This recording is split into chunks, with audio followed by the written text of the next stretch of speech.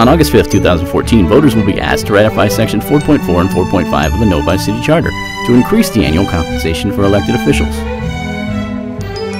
In 1969, the City Charter set the compensation levels for the members of City Council and the Mayor at $15 a meeting for Council and $20 a meeting for the Mayor.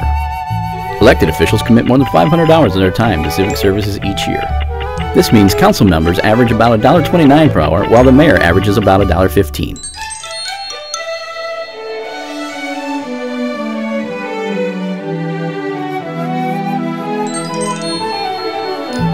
If passed, the proposed amendment would increase the Mayor's annual compensation to $6,500 annually and City Council's to $4,500 annually, both still below the average of comparable communities.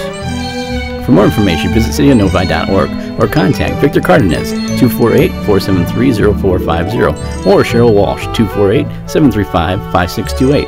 And don't forget to vote on August 5th.